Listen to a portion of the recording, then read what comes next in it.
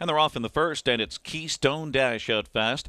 Chief Mate flashing speed from between horses by in on the rail as Commander Hill gets away in fourth on the inside. Around the first turn, Captain Barbosa sweeping up on the outside quickly.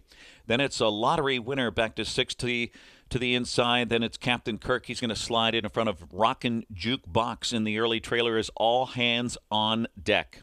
Keystone Dash, Oka Svanstead takes the lead. It's Keystone Dash.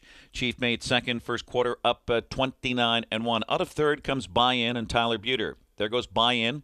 He's going to shoot to the front here. Captain Barbosa tightens in from fourth. Another length back to Commander Hill, fifth on the inside. Lottery winner is sixth.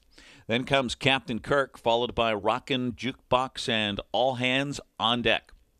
Single file at the half, and it's Buy-In now in front. Buy-In by a length and a quarter.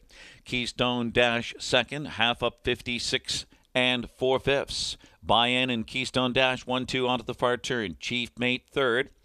It's Captain Barbosa on the cones in fourth with 3/8 to go. Commander Hill is fifth and gapped at this point, followed by a lottery winner. Then comes Captain Kirk at the rear of the field with Rockin' Jukebox, and edging out is All Hands on Deck.